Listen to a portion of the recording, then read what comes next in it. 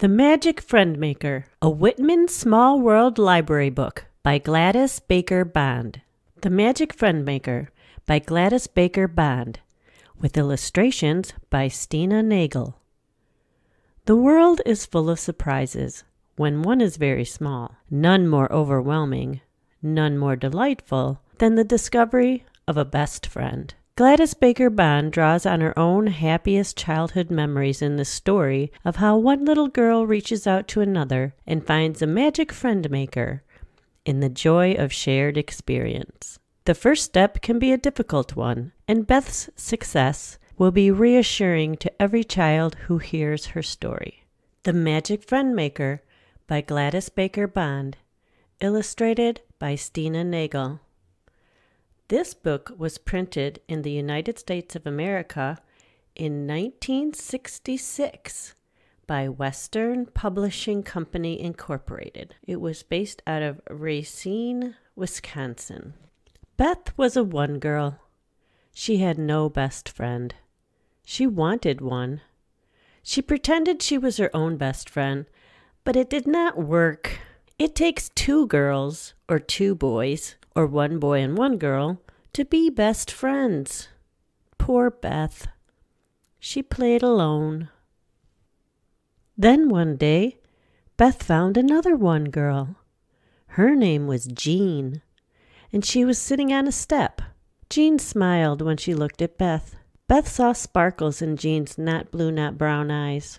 Suddenly, Beth knew Jean was someone very special. So she said, "Hello, I'm Beth." "I'm Jean," the new girl said. "We just moved in."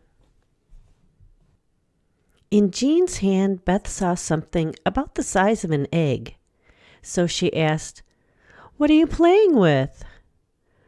"A rock," Jean said. "Oh, you don't have a rock," Beth said.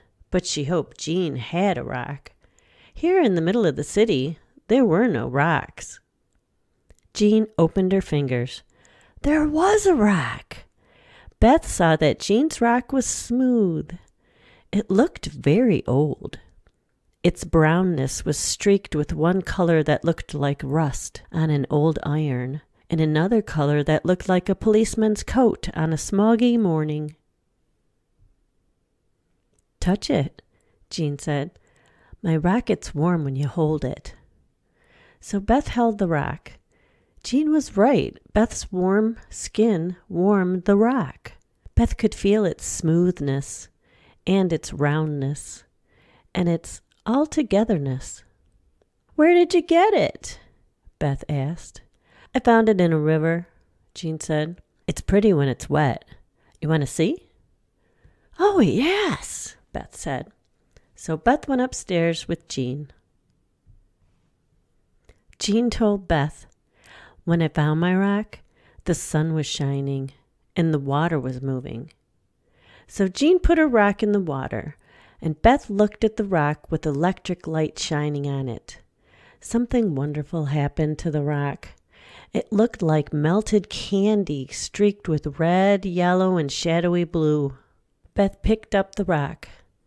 Out of the water, the rock looked old again, but it felt wonderfully cool and a little bit slippery. "Is it a magic rock?" Beth asked. "No," Jean said. But Beth knew Jean was wrong. There was kind of a magic about the rock. Sharing it had turned a new girl into a best friend. After she found Jean, Beth did not mind being a one girl. She played games with her friend. They cut out paper dolls, wore their mother's hats, shared coloring books and crayons, giggled, sang, and whispered. They played in the park. They walked on all the paths. They fed popcorn to the sparrows, and once they saw a squirrel. They whirled around and around on a wobbly merry-go-round. They pushed with their feet. They swung so high they seemed to sit on air for just a second. They teetered. They played hopscotch. When they felt lazy, they rolled Jean's rock back and forth like a ball. When Beth touched the rock, It was still warm from Jean's hand. When Jean touched the rock, it was warmed by Beth's hand. They were happy. Then one morning, very early, Jean knocked on Beth's door. She said, "Goodbye, Beth. We're moving away." "When?" Beth asked in a small voice. "Now," Jean said.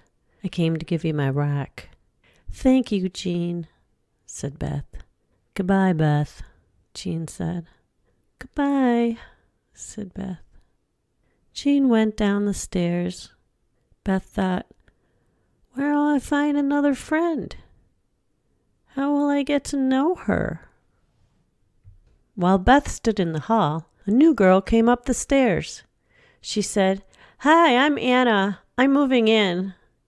"Hi," Beth said. "I'm Beth." Anna looked at the rock in Beth's hand. Beth looked at the rock too. It was just a rock until it was shared. Then it became a magic friend maker. Beth smiled. Suddenly she knew how to get to know this new girl. "Want to touch my rock?" she asked. "Oh, yeah," Anna said. Her eyes sparkled, and Beth knew that the magic had worked again.